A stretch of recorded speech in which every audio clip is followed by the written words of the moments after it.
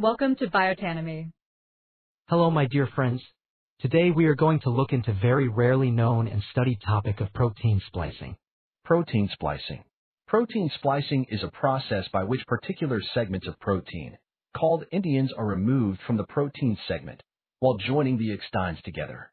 The protein splicing are exclusively found in unicellular organisms, particularly in pathogenic microorganisms. The protein splicing occurs via 4 independent intramolecular reactions, in which the first 3 reactions are catalyzed by the endion at a single site, and the final reaction is spontaneous. Reaction 1. N to S or O-acyl shift. In the first step of the protein splicing reaction, the conserved cysteine or serine residue seen in the first endiene residue on the adjacent carbonyl carbon of the extene will get attacked nucleophilically to form the intermediate oxyoxazolidine or oxythiazolidine, finally ester or thioester. Reaction 2.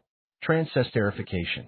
In this step, the conserved cysteine or serine or threonine amino acid seen in the C-terminal extene of thioester will attack the newly formed ester group of the N-terminal splice junction, which will lead to the ligation of extines with each other. Reaction 3. Asparagine cyclization. The third reaction will end by the formation of C-terminal aminosuccinimide. The amide side chain of asparagine at the C-terminal splice junction will attack its own carbonyl carbon present on the main chain, leading to the cyclization of asparagine residue to form C-terminal aminosuccinimide and 1-excised endiene. Reaction 4. S or O to N-acyl shift. In the final step of protein splicing, the ester moiety will spontaneously rearrange to form a protein with a more thermodynamically stable amide group. This final step is irreversible. The endiene splicing has certain applications. Let's look at some of them. The first application that it has is endiene-mediated affinity chromatography. Endiene-mediated protein purification systems work by fusing one terminus of the endiene to an affinity tag and the other terminus to a target protein. After adsorption onto an affinity column, a thiol reagent is introduced. The thiol reagent attacks the thioester moiety resulting from N to S acyl rearrangement and cleaves the protein off the affinity column. Finally, the purified protein is released from the thiol reagent by hydrolysis. Endiene-mediated affinity columns are advantageous because, unlike traditional protein purification systems, they eliminate the need for proteases. In addition, because endions are self-catalytic, protein purification can occur in one step. The second application of protein splicing is endiene-mediated protein ligation.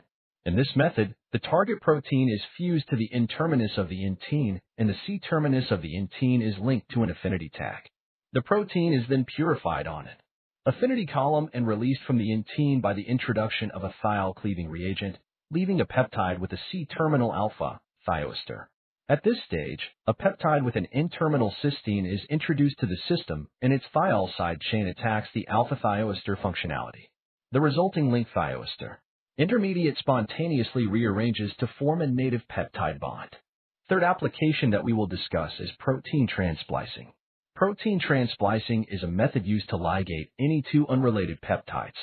In trans-splicing, the endiene of the precursor protein is split into 2 segments.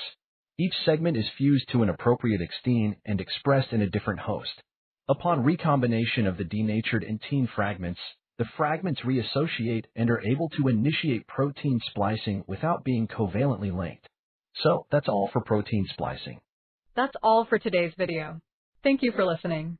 Hope all of you understand the concept, and for more queries and proposal, please comment down. See you all in a new topic.